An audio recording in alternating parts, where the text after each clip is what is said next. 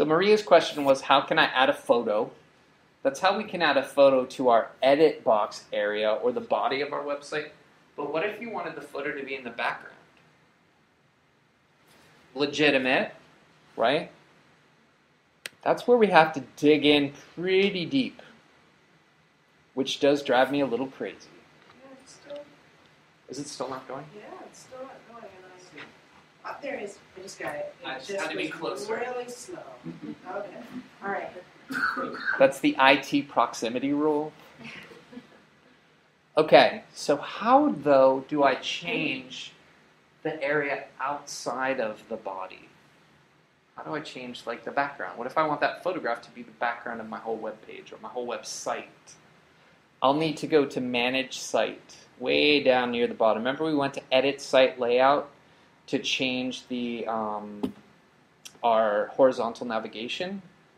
So if I go to Manage Site, I have all sorts of powerful options. So it's going to be really important to look at some of these. Right at the top, this is really handy if more than one person is working on a website. Recent site activity. It can also be really handy even if you're just doing it yourself, because you have the ability to see what you screwed up, if you did, like me. Very handy. And I like that they link right to the page there. So it's a quick way if I need to go, oh, wait a minute, but did I really edit that more about us? I want to double check that. And this time can be handy if you're billing a client. So it literally keeps track of the time for you right there. Now we looked at pages. Diana was the one that told us that in here we can move things around and also... How did it get that? So we clicked on, we went to the cog, Right. Manage Site, Oh. and then clicked on Pages. Yeah. See it? Thank you. Yep. Attachments. If we did allow people to attach things to our web pages, this is where we could see all of the attachments for the whole website. So that can be handy if you've got a really complex site and you're not sure where things were embedded. Page templates I'm going to discourage you from using, but you're certainly welcome to explore those on your own. It might be handy. I have never used this file cabinet successfully. It seems to be problematic. These 4 things have not changed in many years, so I would argue if these standard templates were useful, there would be more of them now, not the same number. Just my thinking. The app scripts we're not getting into, but you could create scripts to add additional functionality to your website. That's way beyond the scope of ED 113. I rarely do that for clients. Every once in a while they might have a really specific request. Deleted items, incredibly important. So if you accidentally delete a page and you've done all that work, it should appear here and you should be able to reinstate it. It should keep track of all the things that you delete, which is handy. So this is really what? Like your trash or your recycle bin. Good to know. Is that only for your current activity if you quit? Like, No, that should be from the beginning of creating this site. It should always be there. I'm pretty sure it's a permanent cache. Okay. I don't even think there's a way to clear that cache. So pretty handy. Now under general, to get back to that thing, remember I never put in my site description. I actually don't know what this site notice is. I should look into that as someone who teaches Google Sites frequently. That's not something that we tended to use in the early day of websites, so it's not something that's in my toolbox. But site description, definitely. So this site contains all of the knowledge dumped into my brain in the years of web design. I should have my name, I should have keywords, I should have all sorts of great data there, but for our purposes, one sentence will do. So that was under general settings. I also have the option to show the site name at the top of pages. Remember I said we can go and disable that for each page? Well, this is where I can do it for the whole website. So if I want to make sure that none of those take up that valuable space, I can edit that here, and that's something that I don't generally remember. Mature content I don't think is going to be applicable to your ED 113 projects unless you've made a change since last class. But landing page, very important. You may not want people to start on your homepage. A lot of people will have their website initially load the blog rather than the homepage. If the blog is where your most current information is, that might be a handy thing to do. In fact, in WordPress, you have the option to make either the blog or your static homepage be that entry page. And site storage is only important when you're nearing 100 megabytes, because by default, you're only allowed to have 100 megabytes in your website. Don't worry about that, because for the most part, you're going to be linking to content that's hosted on other servers, like video, and so that's not taking up any of that 100 megabytes. That 100 megabytes really almost exclusively is text, unless you're uploading images, in which case you could burn through it pretty quickly.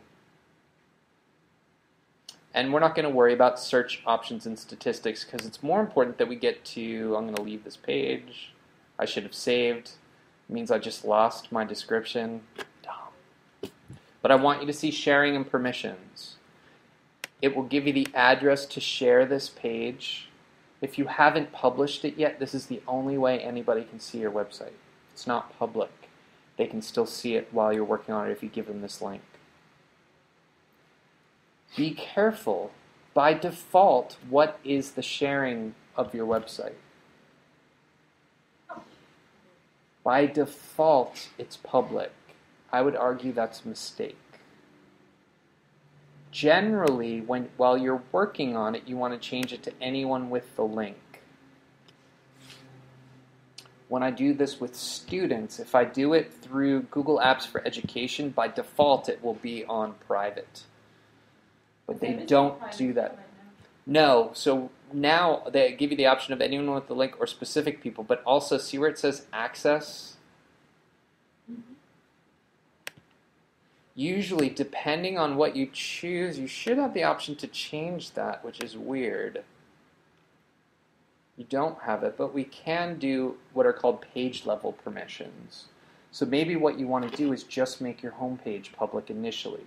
It has the information either about you or your project, but you might not want the rest of it to be live until you've had it proofed and approved.